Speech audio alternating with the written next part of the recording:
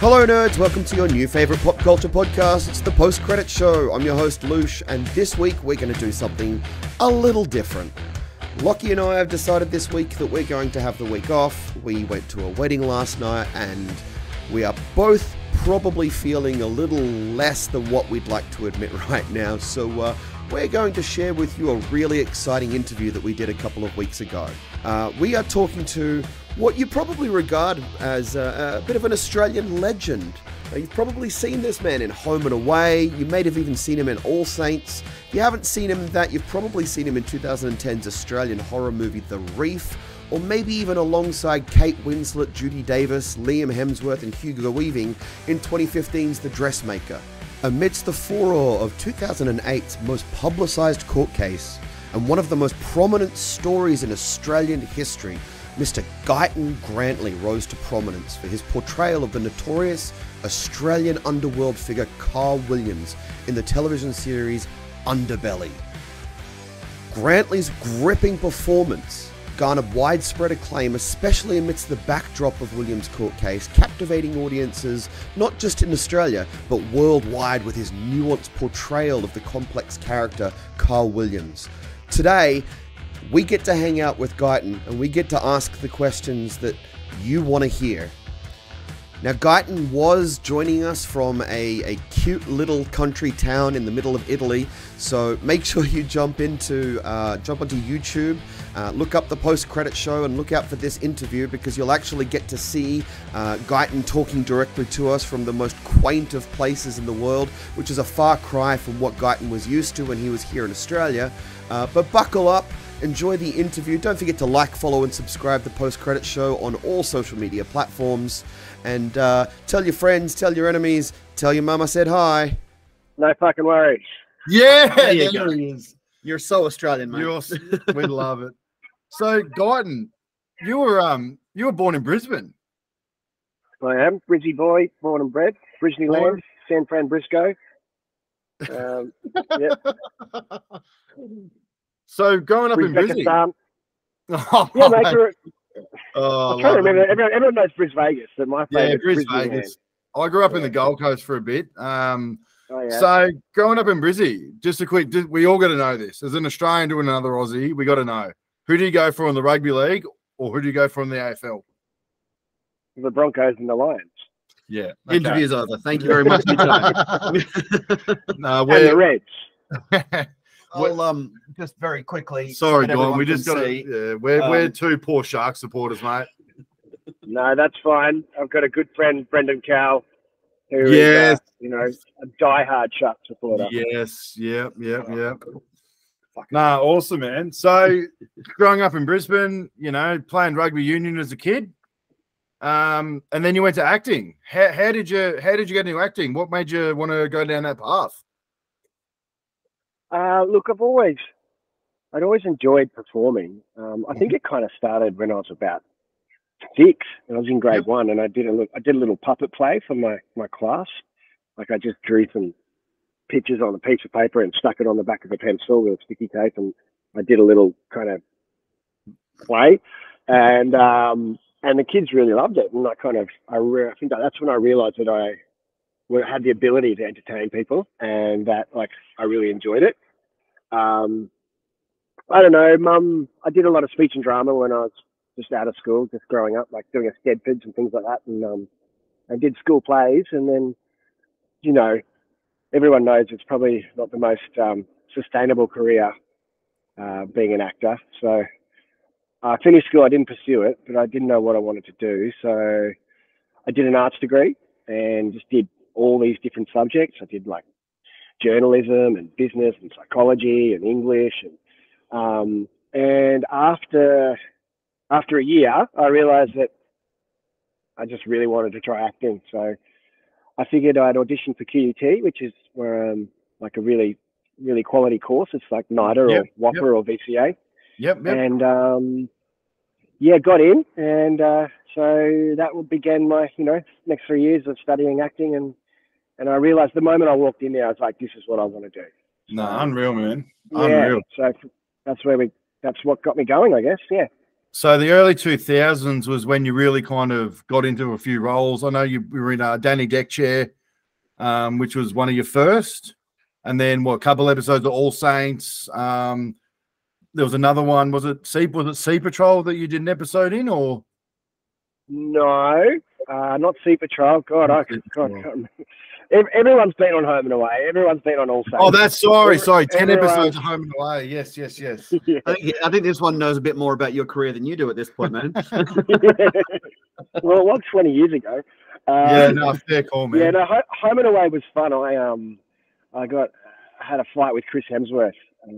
I was the ex-boyfriend of Chris Hemsworth's wife.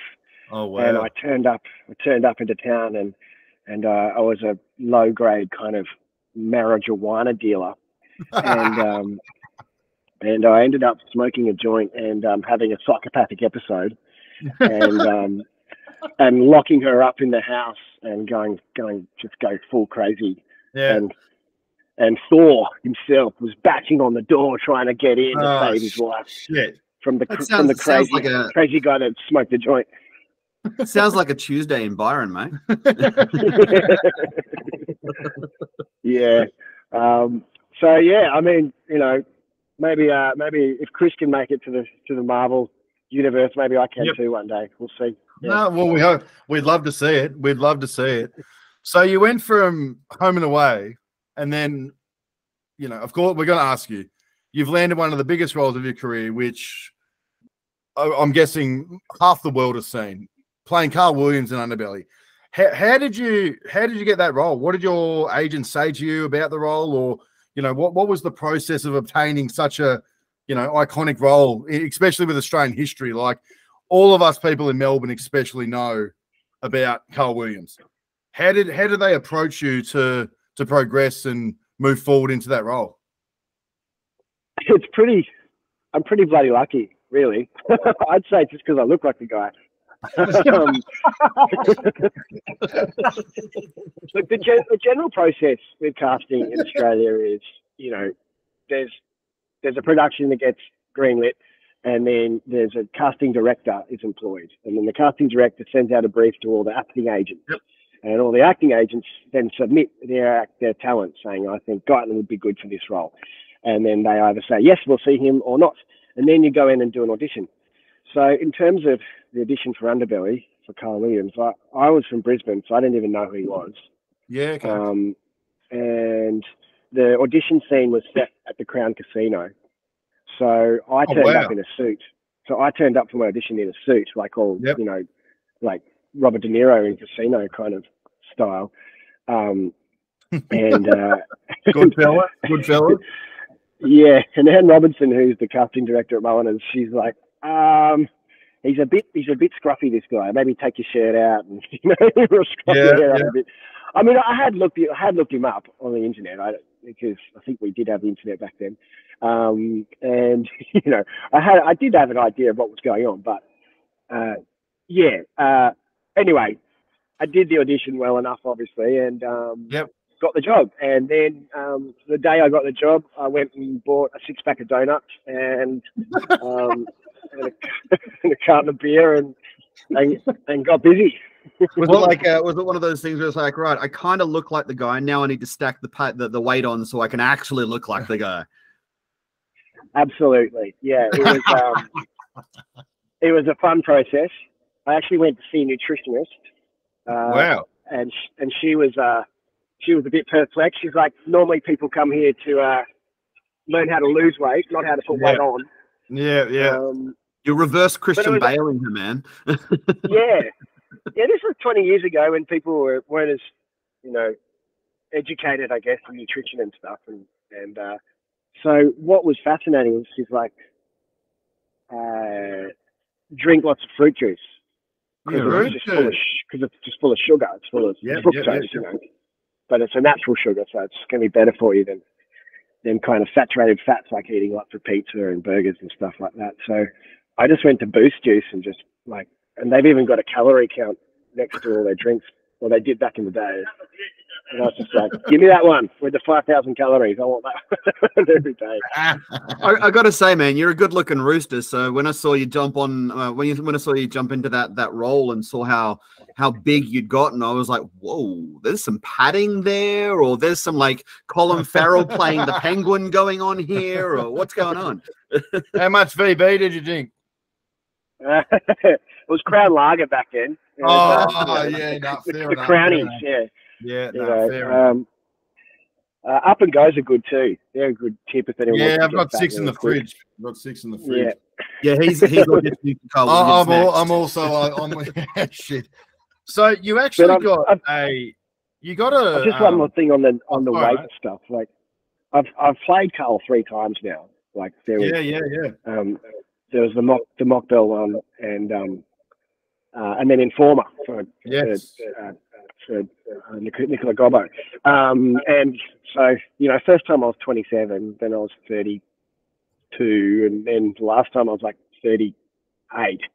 And it's a lot harder to get off when you're 30. Yeah, absolutely. That's what she said. Come on, sorry, I've been watching The Office recently. Steve Carell, that's what she said after everything. What was it like, though, playing a role such as Carl Williams, where you won most outstanding? Sorry, you won the most outstanding actor award. I mean, that would have been that's a hell of an accomplishment. Like, oh, it's huge. It's it's one of the biggest things I've ever done in my life. And awards are nice. They're not the be all and end all. But it certainly is, especially the AFI, which is now the actors. Yes. That's voted by. It's not like a Logie where it's most popular. This is voted by industry professionals and stuff.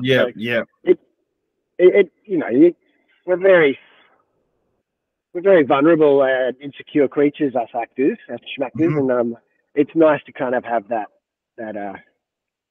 confirmation, that validation. That's the word. Yeah. And also it just helps in getting more work. So absolutely. Lots of offers came in after that, so it was really well. You've done a lot since. I mean, the House Husbands obviously that springs to mind. I mean, that was one of the most watched Australian TV dramas in Australian history. Really? That's good to know. I didn't. I know it was popular. It's up there. It's definitely up there. Oh, great! And it's on. What's it called? Stan. It's on Stan. Oh, cool. Maybe I'm due for some residuals. 100%. Oh, you got to bring up the bloke that directed it, mate. You got to be getting rewarded for that. But Husbands was great.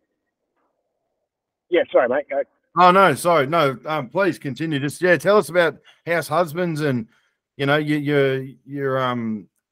you went on that, and are there any standouts from that TV series? And look, it was just a lot of fun because Gary Sweet, Reece Muldoon, Faraz Durrani, and I we got along really well, and then obviously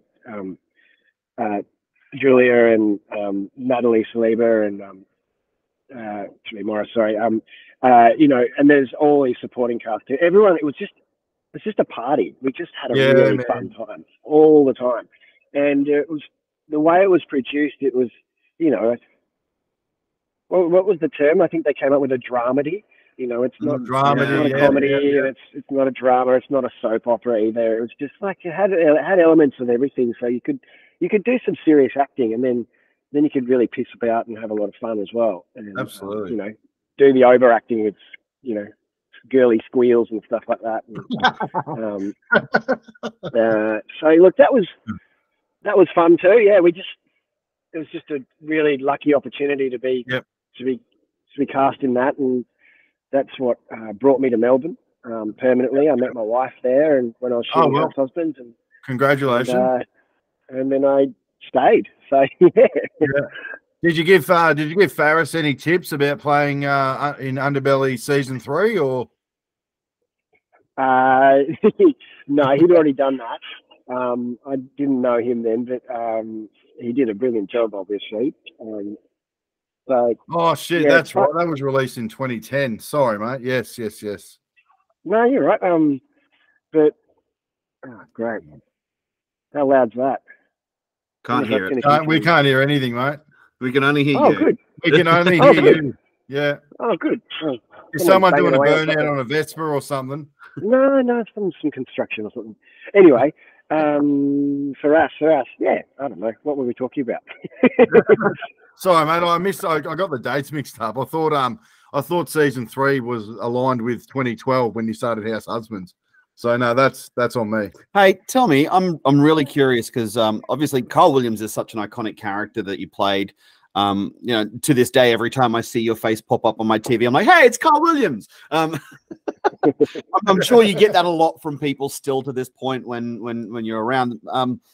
But what was it like playing Carl? Like, did you get the opportunity to talk to anyone involved with that world? Because that was a pretty severe world. Yeah. Look, we were really lucky because we had Victorian Police, we had VicPol involved from the start. And so we got access to a lot of the detectives from the Piranha Task Force. Oh wow! And yeah, so I got to talk to them extensively about their experience with Carl. I wasn't allowed to meet him. Yep. And I'm actually really glad I didn't in the end because look, at the end of the day, like it's still a character. It's still a dramatization. Yeah. Nothing's ever perfectly true. Like, so it's very heavily based on him, but the script isn't exactly. Nothing can be exactly true. Of course. Yeah. Yep. So it does call for some of your own interpretation. But I also met quite a few colourful characters out and about. You know, in the bars and stuff in Melbourne while we were shooting, and people would come up and introduce me and invite me into the toilet, perhaps. And yep. There's that scene on some of their wares. Mate. Yeah. But yeah, look. Sorry. What else? Roberta tried to track me down quite a few times, and did she really? Wow. So did Nick Gatto, but I managed to avoid them for quite a while.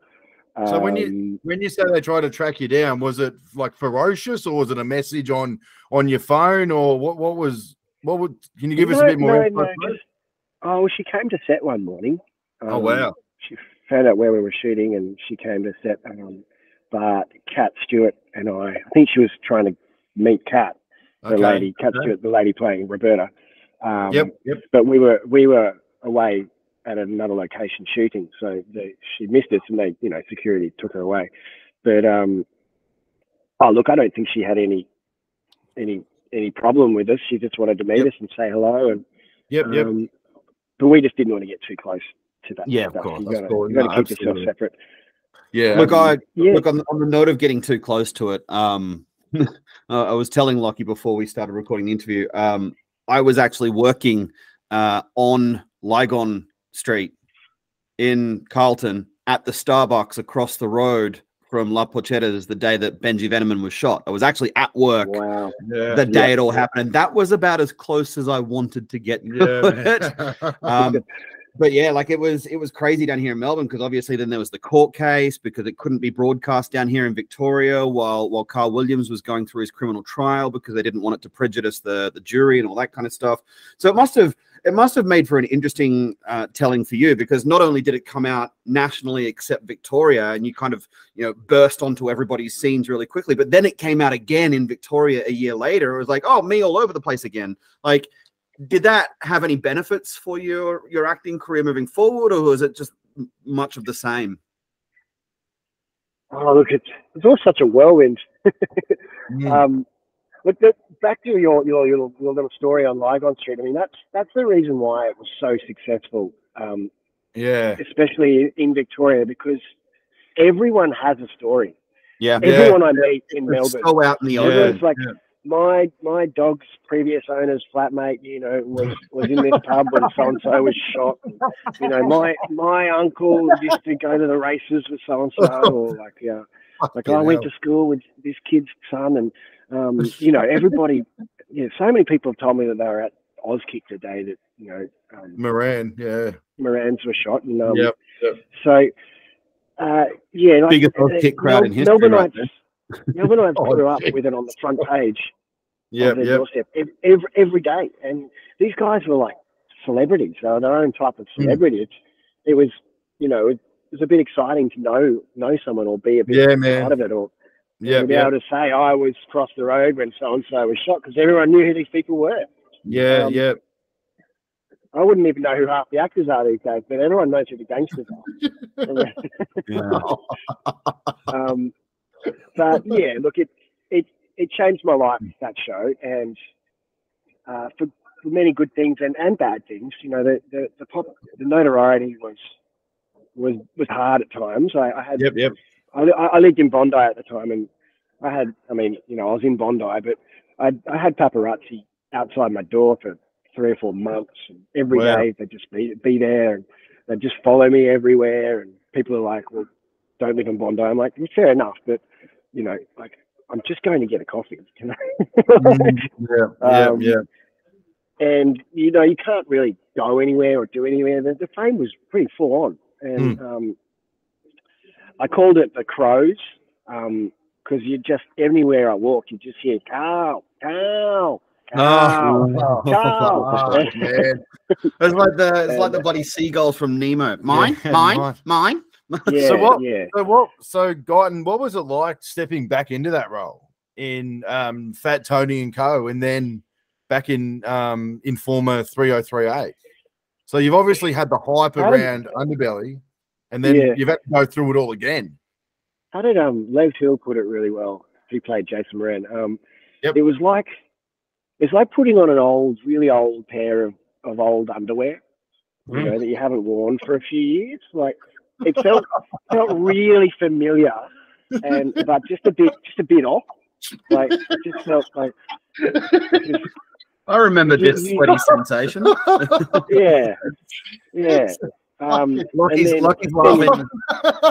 Sorry, Lockie's laughing because he wears old underwear quite frequently.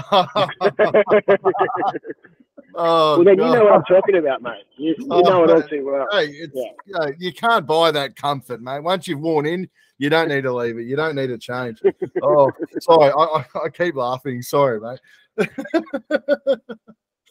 Yeah.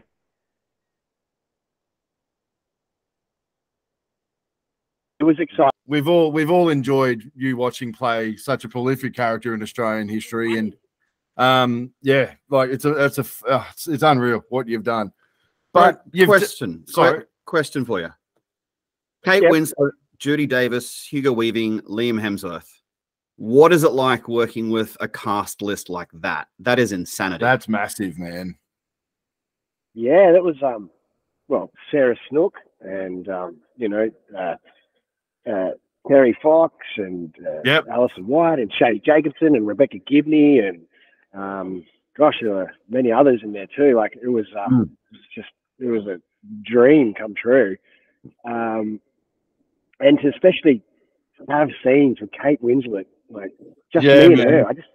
I did a scene with just me and her. I was like, I was just sitting there going, when I graduated from acting school, I was just a little 21-year-old, bright-faced, bushy-tailed Brizzy boy.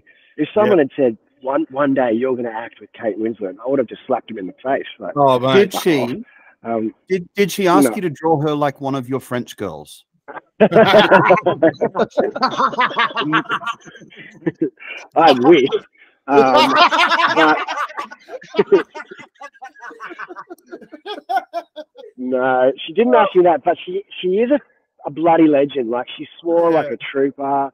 She wasn't special in any way. Like, she some nights she just stayed and slept in her trailer, because sometimes we're out, you know, in rural areas. She didn't need to go back to her hotel or anything. She's like, I'll just sleep here.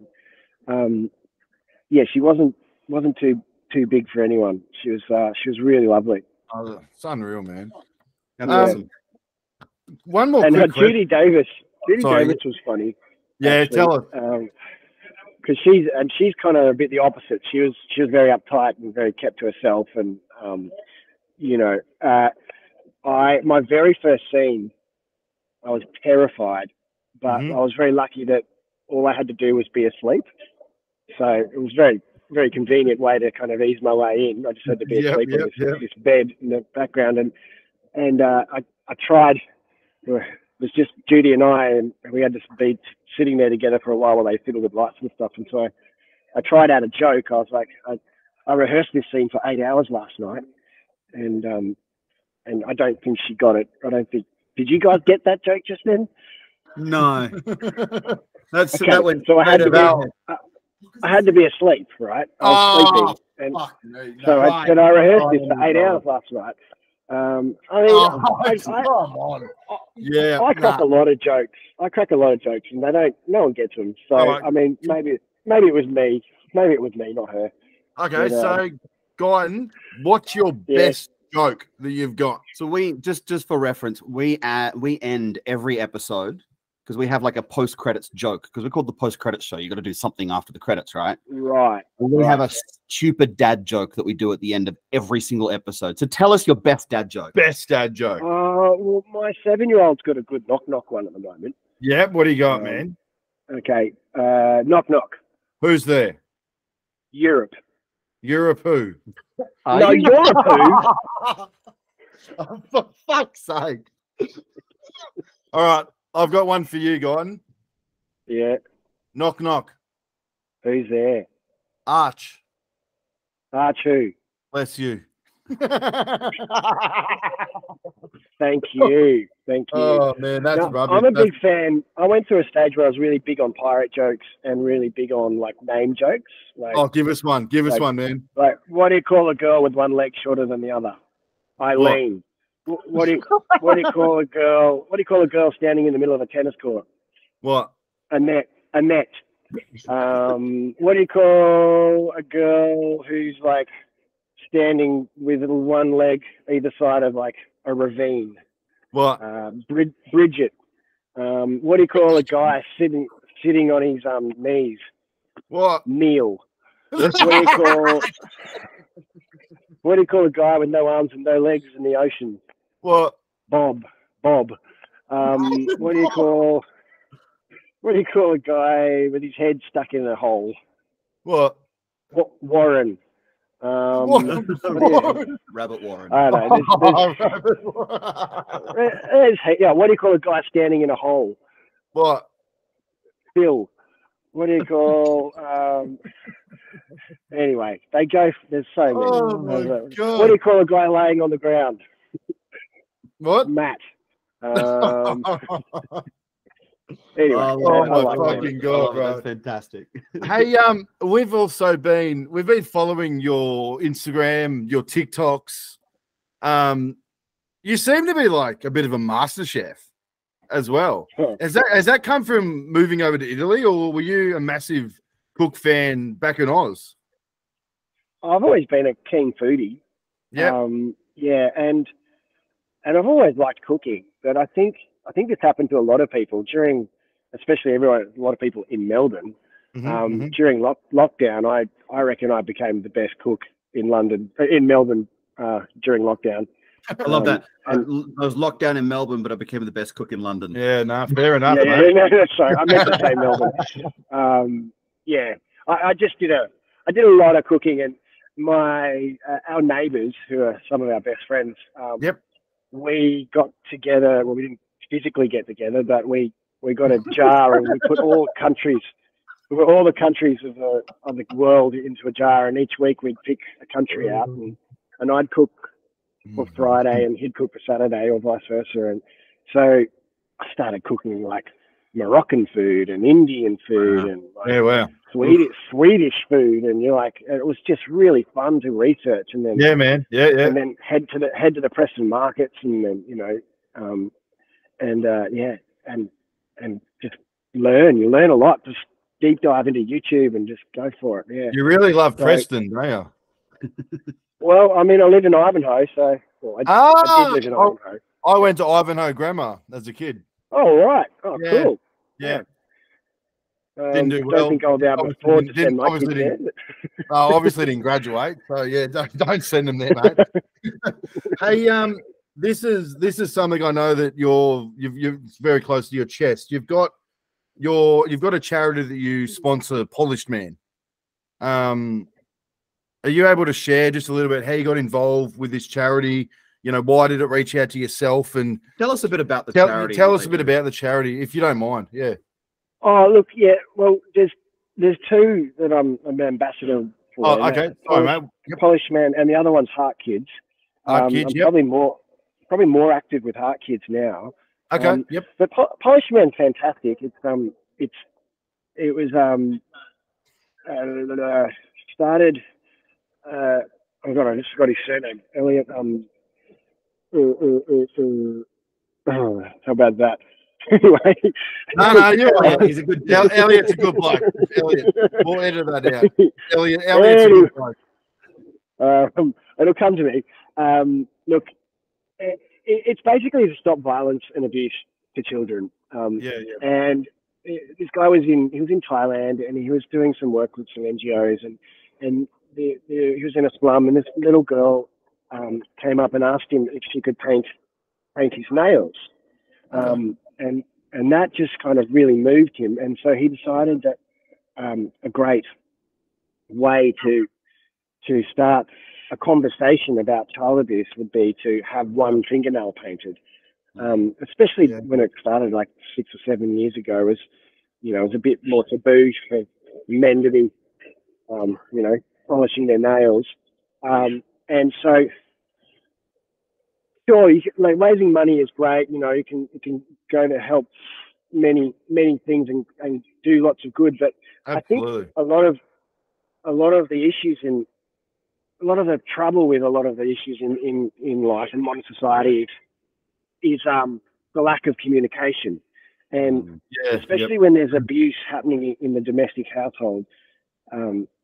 And so if you have a painted nail and you're at the pub or whatever, your mate's like, "What's that about?" You're like, "Well, it's about child abuse," and we need to talk about it more, because it just becomes a bit taboo. And if you might notice something that you think's a bit off and not mention it, but if everyone's talking about it a lot more, then you won't be as scared to kind of say something. And the other one is Heart Kids. My cousin Mel, it basically, Heart Kids provides assistance and money for kids and families who have CHD, which is congenital heart disease. So my cousin tragically lost her little boy, Mikey, about 7 years ago to CHD. And so it is something that's, no pun intended, very close to my heart. No, of course. And yeah, it's kind of like Ronald McDonald House. They just provide a lot of assistance. It's very expensive to have children in hospital for months on end, while they're receiving treatment. And a lot of regional families have to find accommodation, etc., and all that stuff. So, and also going towards finding a cure and prevention and all that stuff. Heart Kids is another really great thing that's very close to my heart as well. No, that's beautiful, man. So let's put a shout out, Polished Man and Heart Kids. Mate, they're very blessed to have an ambassador such as yourself to be, associated with both those foundations. Yeah, man, that's it's amazing what you do for them. Cheers. Cheers. We've got Casa Voce. Yeah, Casa Voce. Can you explain what's going on in your house? Well, I live in Italy, right? Yes. Yep. Yeah. So one of the reasons why we're here is because I kind of can, because, well, my wife's a dual citizen. She's an Italian Australian, and so she's got a passport, and now so all the kids have their passports, and because I'm married to her, I can come too. So she's got a job. She's a school teacher. She's got a job teaching at an international school here, and ever since lockdown, look, I don't really do a lot of acting anymore. I'm still auditioning. It's really starting to slow down. Mm-hmm. But I've always been a voice artist. I always do voiceovers for radio commercials and TV commercials. And so when lockdown happened, everyone had to set up their own studios in their own house. And so I was doing them from my wardrobe, and and got all the gear and stuff and set up. It was going really well. And then once we all came out of it, a lot of the big studios were like, no, don't come in, just do it from home. So I figured, like, well, I can just keep doing my work from my wardrobe in Italy, can't I? So, you know, I was up at 4:30 this morning doing a job. Yep. And, you know, so that's not the funnest thing to do, but I've now got the rest of the day off, and I'm going to go to the beach, and have a sleep on the beach. Well, you're not in Byron, mate. You can't do that here. This morning I was doing a ad for Jamoan's latest show at the Crown at the Palms. Yep. And I also did I do regular promotions for Paramount Plus. So I was doing some stuff for them too. Oh, we're gonna keep a listen out for them because we're both Paramount Plus members and we vigorously watch every single thing that basically gets released on there. So I think you'll only hear the ads on Channel 10. I think because Paramount owns Channel 10. Well, there you go. Yeah. So, Gyton, what's next? What are you doing now? You got anything coming up you want to tell us about? I did a couple of things before we left. There's a film called Nut Farm, which is starring Art Barker. Is that one? Yep. Yeah. It's a quirky, crazy little comedy with some silly characters. So I play Farmer D, who owns D's Nuts. He's a macadamia farmer, and so there's a shit ton of nut puns. And that shit only appeals to people our age too. That's fucking funny, man. You cannot. Yeah. Oh shit. Yeah. No, there's some really good jokes in there, and Arj is great in it. He was so nervous. He was so nervous. He's never acted before, but I was like, you act every time you get on stage, mate. Like it's a performance, you know. Madeline West is in it, and she's fantastic. Roy Billing, and you know, a bunch of other great actors too. So yeah, I think that's hit cinemas in middle of March 14th or something like that. All right. And I have a tiny part in a new Channel 9 series. I can't even remember what it's called. I think they changed the name. Leanna Wolfman's the lead. I was in a TV series, but sorry guys, I don't know what the fuck it was called. Well, it was 2 years ago. You know, I've just moved on. I was only there for 2 days. How long? 2 years ago. Yeah. I was only on set for 2 days. Oh, okay. No, that's fair enough. Yeah. Okay, so what's coming out in March? I want everyone to know. Nut Farm. Go see it in cinemas. Yeah. March 14th. All right, we're going to see the Nut Farm. All right, have your phone ready. We'll be there. Righto. We'll be FaceTiming you that night. All right. Okay. Give me some warning. Are you going to be drinking that night or what? Well, you keep forgetting that I'm in Italy, so like. Yeah, no, we thought you might have a glass of red. I know. What is it? 10:30 a.m. in the morning. It's almost 11. Yeah. 11 a.m. There you go. Cheers to that. But it's not unusual to see people like having a glass of wine or a beer at 10 o'clock. Yeah, well. But the difference is they don't get drunk. They just have one drink and then. So they're smart. They're not a bunch of skippies. Yeah. Okay. Yeah. Hey, Gyton, it's been a real pleasure talking to you.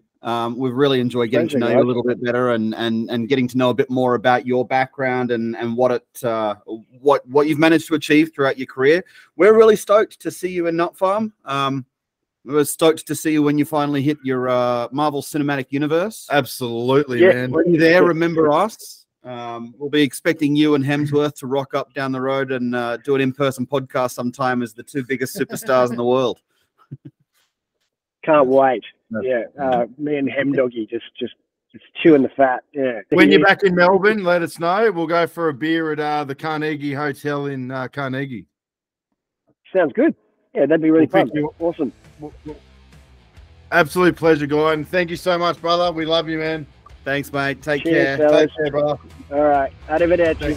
Ciao. Buon giornata.